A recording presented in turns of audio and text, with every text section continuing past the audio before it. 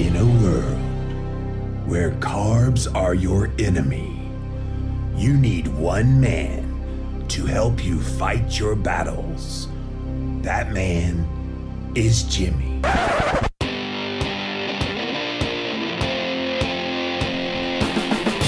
Combating nutrition disinformation and general bull. It's Jimmy Rants. JimmyRants.com. What's up, you guys? Welcome back to another Instagram Live. And we're here with another episode of Jimmy Rants. If you're brand new to the Jimmy Rants world, where you been, number one? Just kidding. JimmyRants.com is the website if you want to know how it all gets started. We pop over to Instagram first, so go follow me there if you're not already following me on Instagram at Livin' Low Carb Man, LIVINLOWCARBMAN. You can watch live just like all these people are doing right now. If you missed the live, you can watch it on replay for up to 24 hours. We then put it over on YouTube, so go look up Jimmy Rants as a keyword search on YouTube or Google, and you will find the past episodes. And then finally, the best of the best moments of this here show are in podcast form over on Apple Podcasts, the Jimmy Rants podcast. All of this, you guys, with all the links to everything I've talked about, is at JimmyRants.com. Today's Jimmy Rants is a topic I've been thinking about quite a bit lately because I've been around for a little while and I started the Atkins diet back in 2004. And at that point in 2004, low carb Atkins was all the rage. And then the demise quickly came shortly thereafter. Dr. Atkins had just died, and a lot of the products that came on the shelves that called themselves low carb or Atkins friendly really weren't low carb or Atkins friendly. So that kind of wave died down. Well, the next big wave that came into the nutritional health world was Paleo. Now, Paleo started, if you want to count Mark Sisson, and his book, The Primal Blueprint, which came in 2009. And then Rob Wolf's book was the really big one that put Paleo on the map, called The Paleo Solution in 2010. So around 2009, 2010, we start this Paleo movement. And the Paleo crowd started to build. In 2011, they did their first conference. 2012, they did the first big conference where they had a whole lot of people show up in the hundreds. And then in the years that followed, they had thousands of people come to these conferences. They would have paleo this, paleo that. Paleo was the buzzword when it came to nutritional health.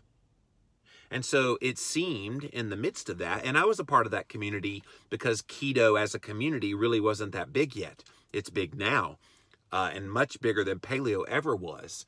But paleo was the big boy on the block, so to speak, for a lot of years. Between 2010 and I want to say maybe 2015, Paleo ruled the roost. And it was a very strong community of people that were like-minded about the principles of Paleo and what drew them together. Then they go to the conferences and all the connections and everything. But something happened. And I want to talk about this here today on this Jimmy Rants, that keto needs to learn the lessons. We should all learn the lessons of the Paleo community. And not to say that Paleo is completely gone now, but the intense excitement about Paleo that was there even as few years ago, as like 3-4 years ago, it's gone. It's gone completely now. You still have Paleo books being written out there, but not nearly to the level that they were. You still have people that adhere to Paleo and are all gaga goo-goo about it. And again, you will always have that. But what happened? What made it disappear from the consciousness, other than it had been out there for a little while? That's what a lot of my Paleo friends would say as well. It got out there and so many people were talking about it that it wasn't as popular anymore. And so I'm wondering how you prevent that from happening with keto. So right now we're in the huge wave that is keto in our modern culture. And everybody and their mama's trying to jump on the keto bandwagon. Even people that have been anti-keto We'll know it. We'll know that keto has jumped the shark if Jillian Michaels comes out with a keto book. Right. So, couldn't resist, sorry. So yeah. So how do you keep keto from befalling that same fate? Now, here's the truth, you guys. Keto's going to eventually die down as a movement, as a pop culture movement. It's eventually going to not be as strong in the culture as it is right now. Although I do find it interesting that every one of the major nutritional health movements that have happened over the past couple of decades, you had Atkins low carb, you had Paleo and Primal and Whole30 and gluten-free, wheat-free, and now keto, all of them predicated on lowering the amount of carbohydrates in your diet. All of them. So what's the next movement? Carnivore? Is that the one that's going to catch on and ride the wave? Anyway, I digress. So if you're just joining us, we're talking about trying to learn from the mistakes that happened with the last major nutritional health movement, which was Paleo. How can keto avoid those mistakes? I'll tell you something Paleo did that was a huge part of their demise. They ostracized keto. So we could make the analogy that keto is to paleo as carnivore is to keto. Okay? Stick with me here. So keto, I saw as a subset of paleo. So if you're eating a paleo diet, keto is not explicitly, or paleo is not explicitly a ketogenic diet. But if you wanted to eat keto within the paleo template, it fit. And yet, there were people that ostracized the ketogenic diet. There was a whole talk at one of the big paleo conferences, and it was just 3 years ago that this happened, you guys. Big talk. The dangers of a ketogenic diet. So one of the leaders in the paleo world made this big proclamation all about how horrible the ketogenic diet is and how nobody should be doing that diet, and it is the worst possible diet you could ever go on because you will die. Okay. And a lot of that person's arguments and the research that that person cited was based on the epilepsy research from the 20s of very, very, very sick children doing a very, very strange version of the ketogenic diet, not what you and I would consider keto. But that got put out there. And she was roundly mocked for mocking the ketogenic diet. But she stuck to her guns and people started rallying around her in that world. So they ostracized a lot of us that did keto. I have not been back to that paleo conference since that happened. Especially when I put in for a talk to respond to that. And I was in the audience at that talk that she gave. I put in a response talk I wanted to do the very next year. Nope. They turned me down. And I'm going, all right. If we're going to have a discussion in this community, we should be open. But they didn't. And I just learned last year, they had a whole keto focus at that same conference that just 3 years ago, they dissed the ketogenic diet. So anyway, back to the analogy. Now, keto rules the roost. And one of the subsets of keto is carnivore. And so I don't think we as the keto community need to ostracize people that choose to do kind of a carnivorous styled ketogenic approach, because you can very much stay in ketosis and very much get all the benefits of the ketogenic approach by eating a mostly meat-based, animal food-based diet. So that's one thing that I can see could be a mistake that the paleo world did that we can avoid. We need to embrace those people who perhaps choose to do carnivore. Now, obviously, I'm currently testing that for myself and having great results from it. So I have a little bit of a personal connection to this one. And I would even say we need to be very, very wary of all these companies that are coming on board and slapping keto and everything. We saw that with paleo. We saw that with the Atkins low-carb diet, but we saw it with paleo too. They started putting little caveman people on all the packaging and paleo-friendly, and you'd read the back of it, and it's like sugar, white flour, grains. And I'm going, how is this paleo? We need to be careful of that with keto as well. I just saw a company, I had an endocrinologist write me, and he said, a lot of patients are coming in telling me about this company. I'm not going to tell you the name of it. And so he sent me the website to the company, and I'm looking at it.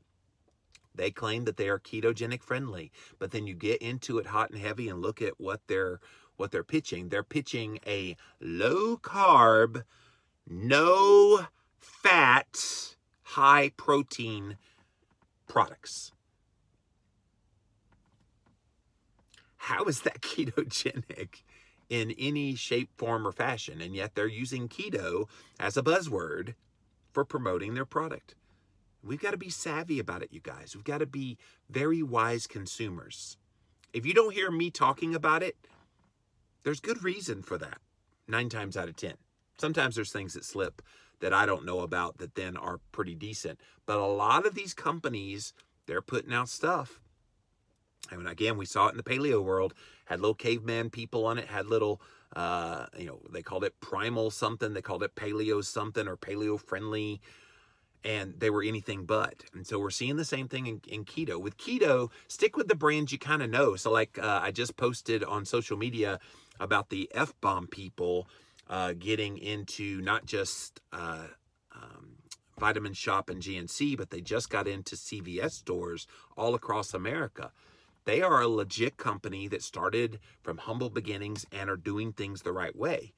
Not everybody's that way. And I knew when Slim Fast came on board and had their version of keto this, keto that, I was like, nope, don't buy that crap, guys. It could be the most legitimate thing in the world. Don't support those companies that don't have their heart with the mission of what keto is. That's a big mistake that I saw happen in the paleo world, that if we're not careful in the keto world, is going to happen again to us, that will lead to a quicker demise. I also think in the publishing world, you've got to be careful about the books that have the word keto or ketogenic in the title. Not everything that you see as a book or a resource out there that says keto or ketogenic in the title is keto. Can I be blunt about that? I'll tell you what happened when I wrote my book, Keto Clarity. It's been 5 years ago that book came out. And it was within about a year after it came out, and it was pretty successful. I had people that would start writing books that they would put Keto Clarity in the title. One of them, I bought it just so I could see what was on the inside. And it was the most horrible recipes. They used white flour and sugar and all this stuff. And I'm going, all they're doing is piggybacking on the movement, piggybacking on the success that my book had. And yet people will buy that. Oh, this is keto. And then they don't get results and they say, oh, that keto didn't work. So we've got to be very, very careful, you guys, that we don't fall into that trap. And we saw this with the paleo world. So if you're just joining us, I've been around a very long time. And so I've been able to see 3 distinctive trends now. When I first started, it was the low carb trend, the Atkins diet in the early 2000s. I started in 2004. It was just starting to be really hot that year. And by 2005-06 is when it started to wane. So I saw all that happening. Then I saw paleo come on board, and they had this huge surge in popularity, and all these products and everything started coming out, and the saturation of the market with paleo, and then it started to dwindle. So I'm wondering and thinking out loud with you guys here today, how do we as the keto community learn from those mistakes of the paleo community? Because keto will not be hot forever. But how do we keep this wave going a little longer than those did? Because I think there's specific things that we could do as a community to make it work, but also in the meantime, making sure that the people that come into keto get funneled to the right information. Because there's going to be a whole lot of rabbit holes they can go down if they come into keto and don't have the education about where the good information is, what the good products are, what the good books are. It's a very slippery slope into getting into danger zone of people saying, well, I tried that keto because they did this version of keto that doesn't look anything like what you and I might think is a good, well-formulated ketogenic approach. All right, so the bottom line here is let's learn from those mistakes that Paleo made. And if you were around during the Paleo world and you kind of saw things that happen, tell me some thoughts that you have about how keto can avoid some of those same mistakes of Paleo. All right, let's see what you guys have to say. Welcome in, welcome in. Thanks for being here, you guys. It's always a pleasure to do these Jimmy Rants for you. Keto Neogenesis, Beth says it possibly died down because people kept tweaking it, making it not paleo at all. And I'm seeing that already happen, Beth, with keto, like I talked about in my earlier Jimmy Rants about how people are doing the if it fits your macros, and that's not at all how you should do keto. And so you're right, they probably did. I'll tell you what they did too, is they started, they moved the goalposts. When they first started, Paleo was a pretty darn low-carb, high-fat diet.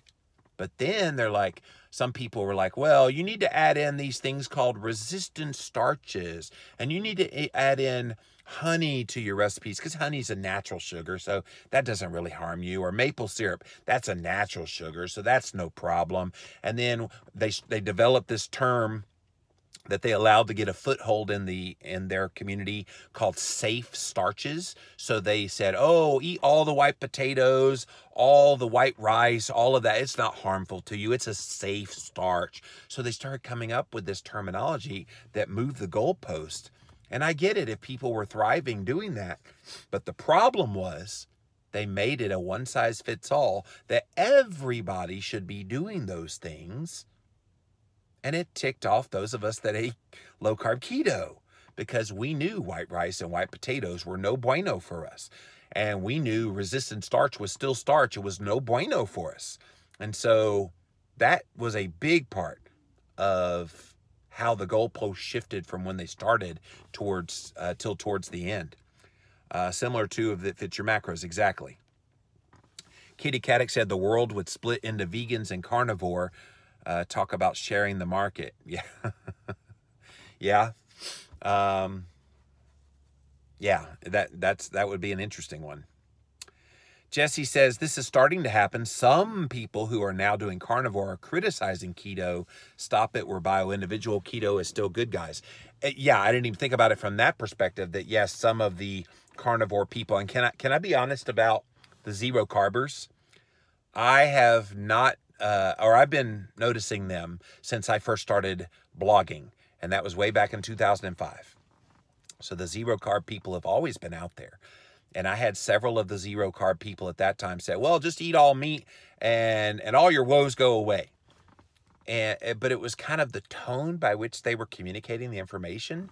And so I never really embraced that because it was the people that were representing it that didn't really explain it very well or didn't really make the case to me without sounding like pretentious buttholes. Let's just be honest. So the people behind the messages have to be kind and compassionate and encouraging, because at the end of the day, that's what people want to connect to. You can have all the best information in the world, but if it's not presented in a good way, it won't be heard. It won't be embraced. And you're right. So carnivore people should not be criticizing keto. We're the ones that have the message that's getting all the attention right now. So if anything, carnivore people should be embracing the keto people. Now, the funniest thing to me are all the paleo people who now suddenly are popping up as keto experts. Where were you people when I wrote Keto Clarity and people were criticizing keto? You weren't keto experts then. And now, because keto is ruling the roost in the mainstream, you want to write a keto book? Again, not to say that some of those people aren't legitimately keto or don't legitimately have information about keto, but I've seen a lot of those books. And most of those books, they say keto is a hack. You do it for a short period of time. And once you get your body to where it needs to be with keto, then you go to our eating plan, which is more on the paleo-ish side of things. That ain't keto. Using keto as a reset or to start things anew again or to kickstart your body into fat burning, I suppose is a way to use keto. But if keto's good, why would you stop it? Why would you only use it as a hack, so to speak? Why wouldn't you stay keto over the long term? So that's some of my concerns with some of the paleo people now trying to be keto and have books about it.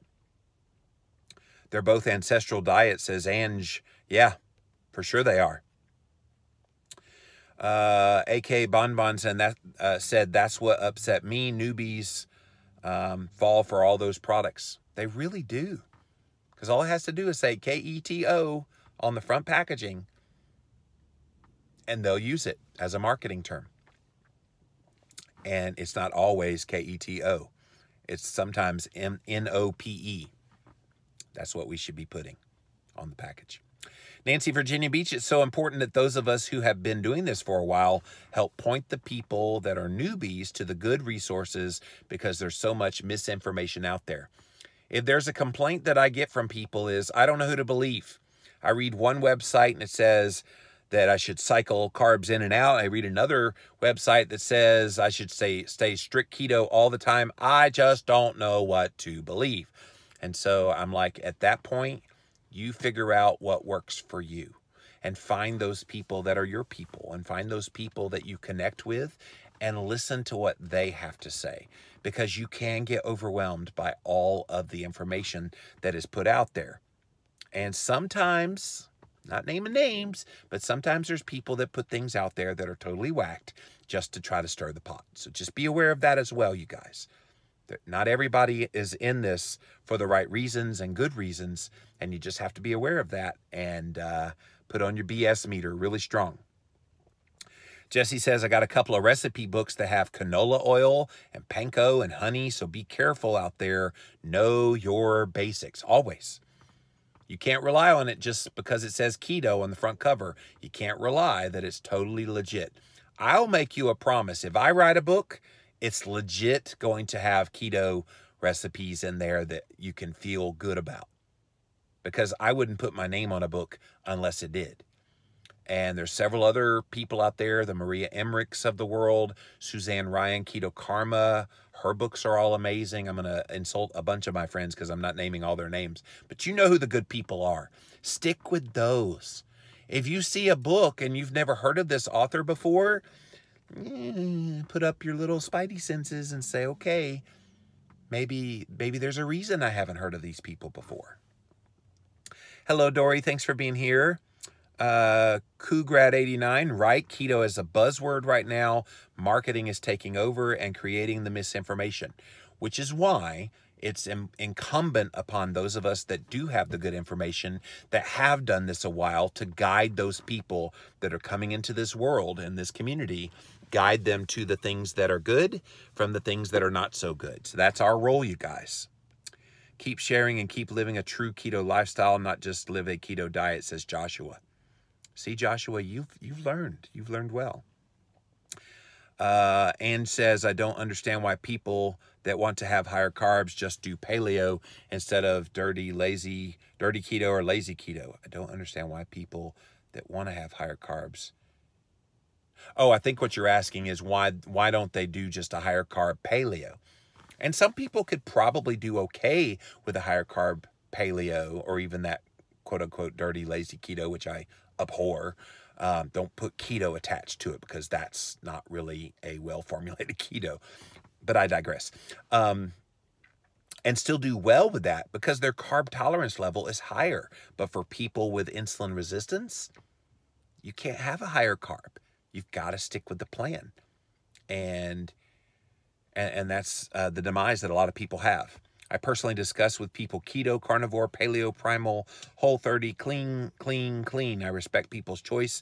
My preference is keto, says Jesse. And I think it's okay to present all the options to people, because all the ones you named and more are all really, really good plans. But what we're talking about here today is what was it that led to the demise of paleo as a popular diet trend? And I think it was their lack of inclusion of things that would have fit within the template of paleo, which keto was fitting quite well within the template of what they do. But then it was ostracized while everything else was glorified in paleo. And I'm seeing now that there's some people in keto that are kind of ostracizing carnivore. Unless we're careful, you guys, carnivore could possibly become the next big trend because keto shunned it. So don't do that. Let's don't shun it. I think if we're stronger together, if all of us in the paleo, primal, keto, carnivore, clean, real food, all these movements got together, how strong would we be? Now, right now, everybody's talking keto, keto, keto. But what if we all rallied around this concept of real whole food being the basis of our diet? You even throw in the vegans when you do that. And how much of a huge movement would that be if people just simply embraced real whole foods with a spectrum of veganish whole food all the way to carnivore? Now that to me is a movement that would have legs, that wouldn't go anywhere for many years to come. Thank you for the great information. Thank you, Rocky. I've never heard of safe starches. Well, you haven't missed much living, Liz, and healthy. I did a whole blog post about that several years ago and did a lot of talking about it. But yes, white rice and white potatoes, they considered safe to eat. Now, they were referring to the toxins that are in it compared to, say, grains and other things. But when you put the word safe in front of starch, you confuse people, and I called them out on it. And they didn't like Jimmy Moore calling them out on their precious white rice and white potatoes. But I had to keep it real for people that had blood sugar concerns, the people who would eat those things thinking they're, quote, safe, not knowing that safe meant safe from toxins, but it still wasn't safe from the blood sugar and insulin response. I had to call them out on it. And they did not like me very well there for a while. Losing the belly to gain the bump says a lot of the problems I see is when people start making hacks to a food that is not low carb. Cookies, brownies, ice cream, imitation foods are a slippery slope. And I can see them for special occasions. I can see them as a temporary thing if you're just starting to transition from the crappy garbage version to this. But you're right. If you're eating them on the regular, then maybe you need to decide to back away from those things. And that can, if people think that that's keto, having the low carb keto version of every junk food known to mankind, and people think that's keto, that is a huge slippery slope. I agree with you. Don't be the keto elitist to people who do not choose to do what we do, just support clean and real nutrition. I'm right there with you, Jesse. And I think that's where paleo got it wrong. They made fun of keto. Not everybody, but once that talk was made and people kind of were like, yeah, rallying around that person that gave that anti-keto talk, that was the beginning of the end for paleo. One of our biggest fears is getting swayed off track by not listening to the right people. Keto fasting, Montana living, that's why you listen to people like me and listen to Dr. Ken Berry, all these other people that are good at giving out really good information. Stick with them. Stick with what you hear and what passes your BS meter. I mean, I'm not saying that everything I say out of my mouth is 100% gospel truth. If you don't believe something that I say, that's cool. Go look it up. Go learn more. That's the bottom line here. Be a savvy, wise consumer of the information. And if something doesn't sound right, go look it up. Go study it. Go learn more. And in the end, you make the decision that's right for you. Labels aside, you have to do what works best for your body and your well-being, for sure. And people like labels because they like saying, well, I did well because of. And so I get that. But it does become this kind of tribalism if we're not careful either. And I saw this a lot in the paleo community. So much tribalism towards that term, paleo. And then some were like ancestral. So they would rally around whatever that term was that they felt was describing who and what they were. And again, nothing wrong with that. But I even did a previous Jimmy Rants about we've got to be careful about so associating with the word keto that we realize that that's not who we are. It's what we do to get healthy, but it's not who we are. And I saw in paleo became who people were. And that was part of what led to their undoing as well. And Janaski says, however, it's often we come across as keto elite when we try to educate newcomers. And that's the tricky balance. How do you describe it to people that are new without sounding like that? Well, let me tell you all about keto. And it's very simple. And if you don't get it, you're just stupid. Yeah. I see people out there to do that. Please don't be that person.